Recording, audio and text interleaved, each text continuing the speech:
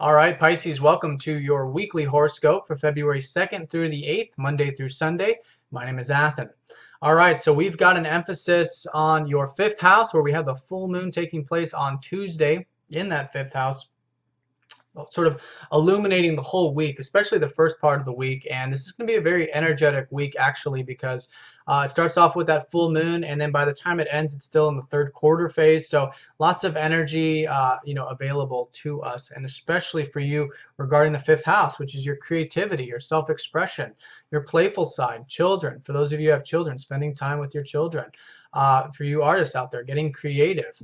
Entrepreneurs, this is a time for you to, could be a very highlighting time in terms of your work or career if you've been recently putting a lot of energy into that stuff over the past 6 months. It's essentially anything that you create or is your sense of self-expression.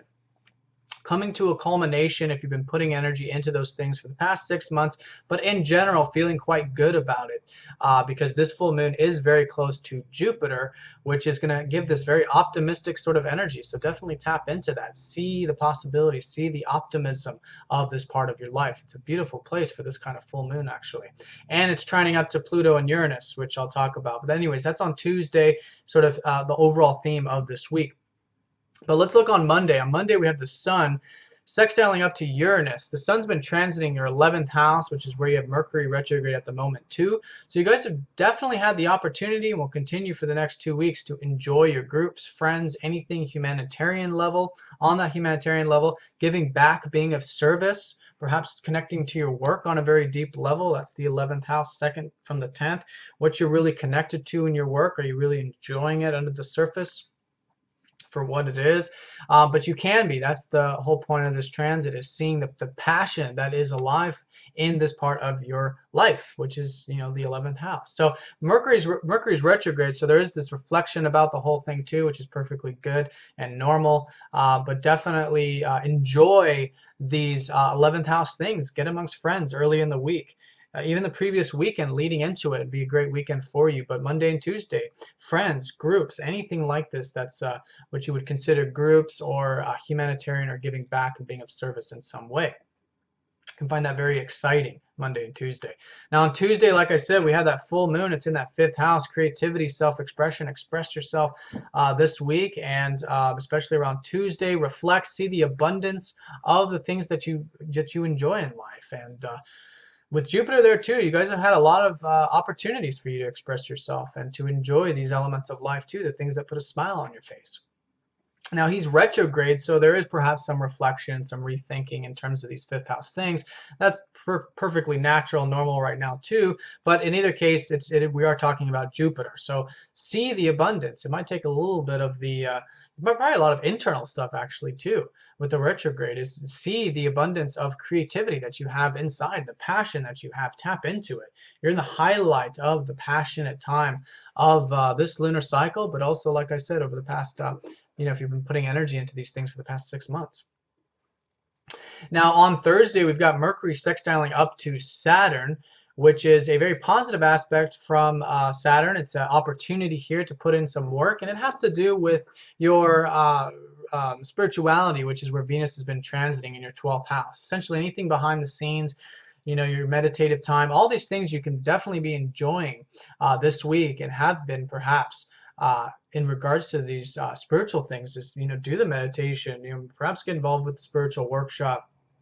Spend that time alone in that healthy sort of sense, get introspective a little bit. All these things you can find very enjoyable. You're definitely motivated by them too, with Mars there. But with Venus and Saturn making an aspect this week, definitely an emphasis, especially around Thursday, to continue to put energy towards the 12th house sort of matters. And you'll find that very productive actually with Saturn, because that's just how it is. You'll be able to see the big picture, maybe even gain some insights around it, and see what not needs to be done, but what can be done. What can be done in the 12th house for you to enjoy that part of your life more.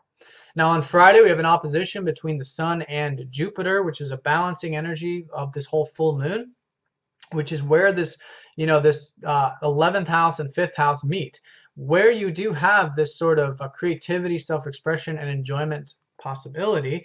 You also do have, this concern for others, which is the 11th house and Mercury retrograde there, thinking about how to be more of service, how to be more group, or how you can be more group related.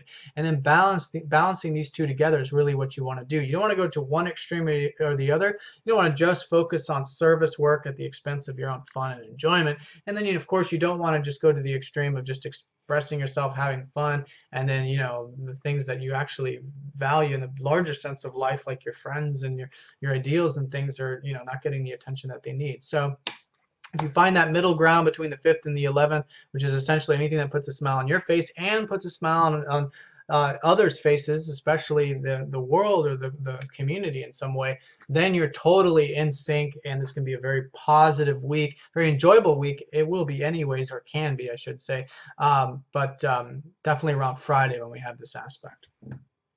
Now, Saturday and Sunday, we have Venus sextiling up to Pluto, which is, again, a positive opportunity. This whole week is loaded with sextiles, so it is really just opportunistic. You can choose to do these things or not. That's just the nature of the sextile. But on Saturday and Sunday, I would definitely get involved with friends. That's going to be the message for everybody with Pluto and Venus. But get in touch with these spiritual things that I was talking about. Maybe it is having some fun with friends doing spiritual things, or maybe it's doing those spiritual things and then meeting people in the process. There's this whole connection between spiritual stuff and your relationships and enjoying it. So I think if you just put energy into those spiritual matters, you'll find it very enjoyable all over the weekend. And it's a very deep enjoyment too, because that's what Pluto represents, is this really deep, powerful enjoyment of them. Again, positive aspects with the Uranus-Pluto square. Most of these, I think all of them actually are positive. Yeah, all positive aspects towards all these major shifts that are taking place with this Uranus-Pluto square this week, in terms of, in this sense, enjoying yourself and giving back and being of service in some way. Now, on Sunday, we have a topping off of the week with Venus going over Chiron. You guys are perhaps healing some things on the spiritual level with Chiron in that 12th house. But Venus going over there is this sort of final rejuvenation, feeling good. It's a very positive aspect. I think feeling very healed, or just feeling very rejuvenated in general in regards to your spirituality stuff, especially if you've been putting energy towards those things over the weekend, Saturday and Sunday. All right, Pisces, well, I hope you guys have a great week. I want to thank you all very much for all of your support. And if you'd like a personal reading, please get in touch, and I'll talk to you next time. Take care.